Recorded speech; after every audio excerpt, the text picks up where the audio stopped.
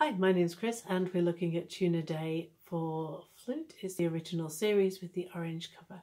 This is lesson 6 and it's exercise 7. We have a few more half notes in this exercise using the note D, C, B, A and G. So we've got a full set of notes. Make sure you breathe every 2 notes or every 4 notes. We're going to take it quite fast, so you shouldn't run out of breath too quickly. 1, 2, 3, 4.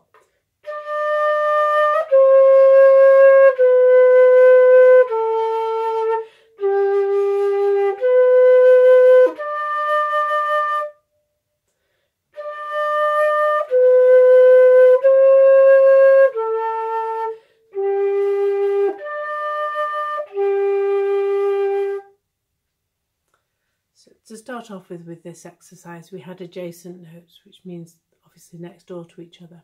Then we started in bar 3, jumping between the line notes. For those, you need to make sure that both fingers come up together, and when you change from B to D, that everything moves in one go. C to A is not that difficult, but G going up to D is quite a few notes moving there.